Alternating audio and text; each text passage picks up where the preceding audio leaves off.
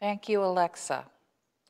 Our gospel lesson is a very short passage that comes from a longer, much beloved passage from the 11th chapter of John's Gospel.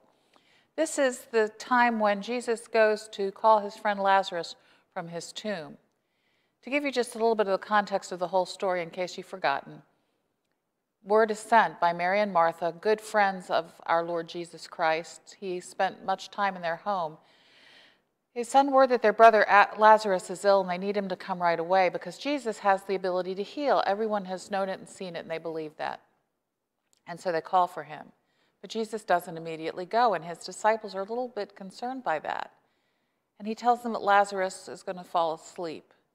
And they said, well, then he'll get better on his own. And Jesus said, no, he was talking about his death.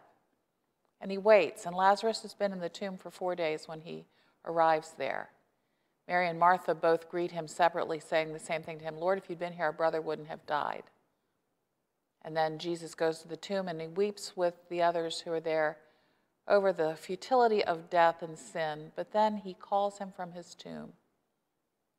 This is after Mary has said she believes that he is the Christ, the resurrection, and the life. Jesus says, I'm the resurrection and I am the life.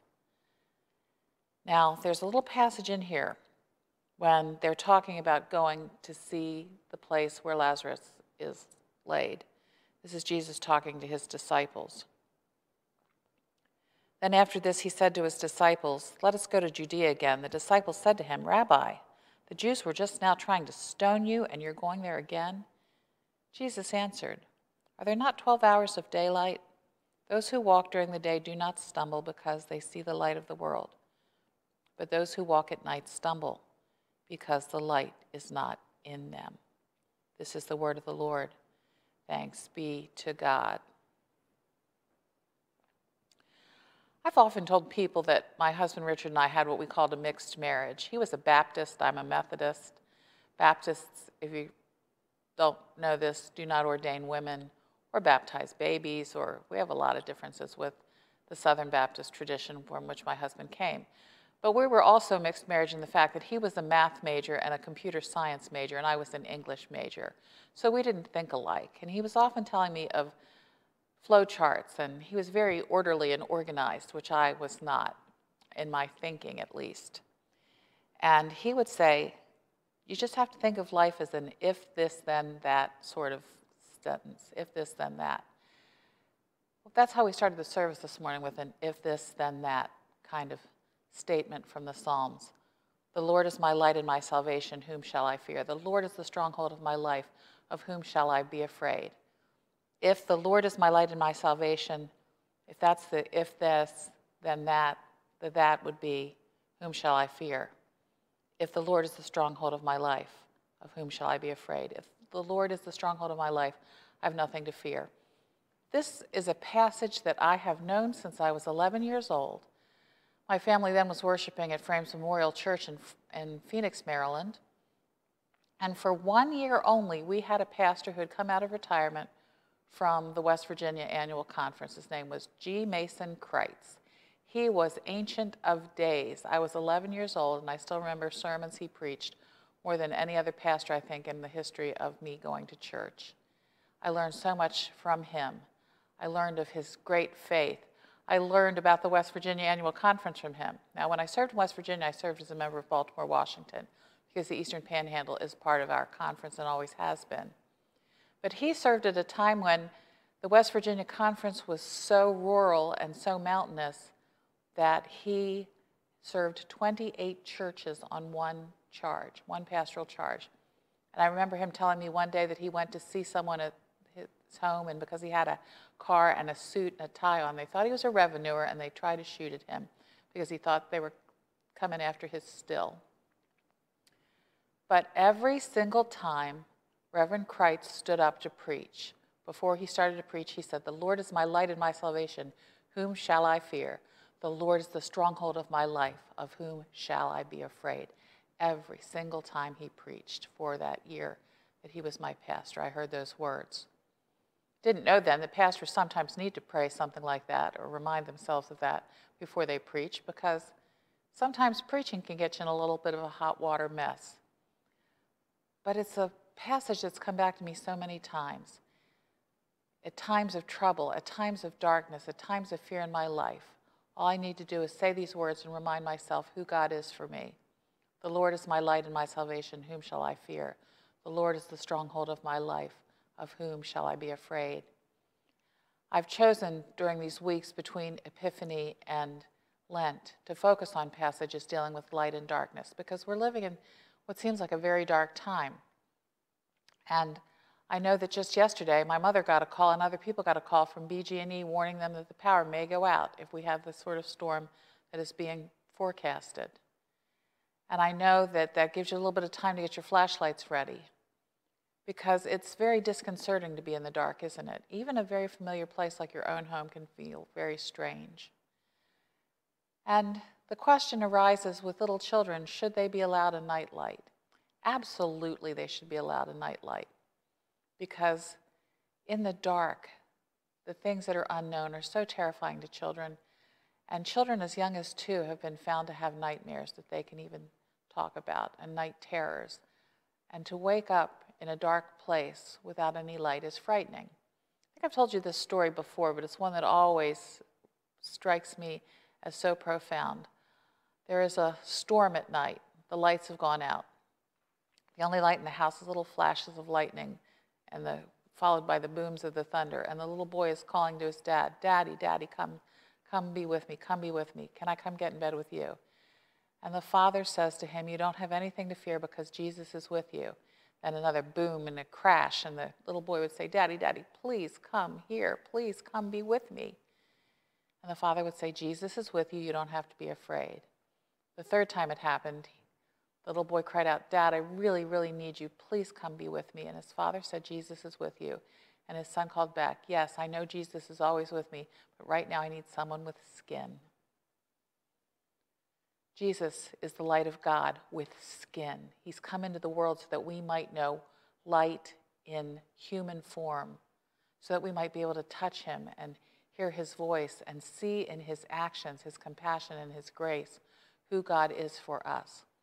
Jesus Christ is my nightlight. Let me tell you that right now. Jesus Christ is my nightlight. The Lord is my nightlight and my salvation. Whom shall I fear? The Lord is the stronghold of my life. Of whom shall I be afraid? Those are the words of comfort that we read throughout Scripture this morning. Just little brief passages that talk about light. There are close to 400 light and dark images in Scripture. And we read today of those Hebrew slaves setting out from Egypt. Finally, the Pharaoh has relented and let them go, and they go, and ahead of them at night goes the pillar of fire. God invents the flashlight, the light in the darkness, to lead them, to protect them, to let them know that God is always with them, that God who called them from slavery into freedom will lead them through the wilderness to the promised land. And then we read the opposite end of Scripture, the revelation of John of Patmos, who is given a vision. And this is from the 21st chapter. This is what I often read at funerals. I saw a new heaven and a new earth, the new heaven coming down from heaven, so that God will be with us with the promise to wipe every tear from our eyes. And there is no more temple because God will be with us. God is the temple. The Holy of Holies will be right in our midst. We can reach out and touch God's light. And there's not going to be day or night anymore. We're not going to have any need for night lights or flashlights or torches or incandescent bulbs because the light of God will be with us always. And then there's Jesus on his way to Jerusalem, on his way to the place where Lazarus is buried in his grave. And he calls him to new life. It's a story that always moves me. But before he goes, Jesus says, we're going to go there. And they said, "Jesus, they just tried to stone you.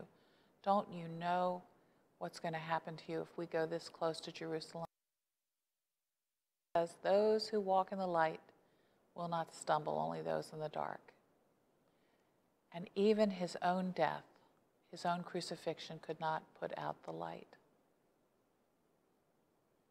I encourage you to take some time to memorize these little verses from the psalm.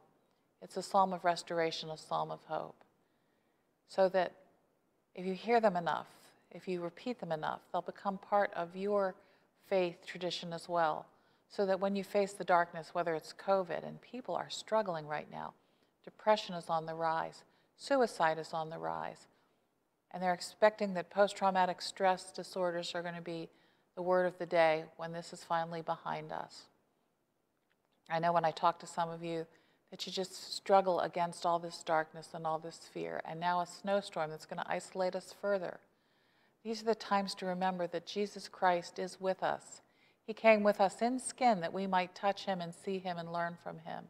And now he is with us in our spirits and our hearts, in the light of God that shines in and through us when we reflect his light to a dark and hurting world.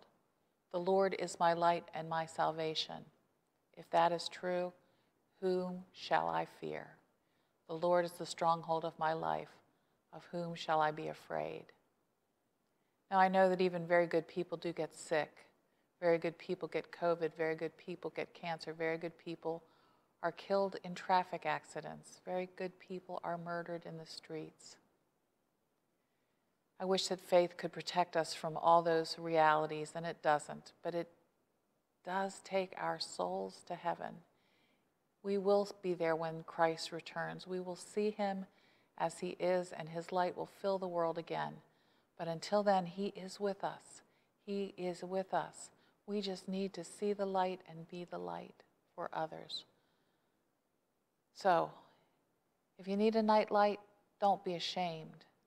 If you need a light so you don't stumble and fall, I recently put one in my house because the lights aren't working in my bedroom, but I have a little night light that I can plug into the wall. It's a great light because it only comes on when it's dark. And every time I look at it, I think to myself, the Lord is my light and my salvation. Whom shall I fear? The Lord is the stronghold of my light. Of whom shall I be afraid? May those words comfort and keep you in these dark days until we are through this pandemic, until our nation begins to heal, until the world begins to see the true light that has come into the world in Christ Jesus our Lord. Amen.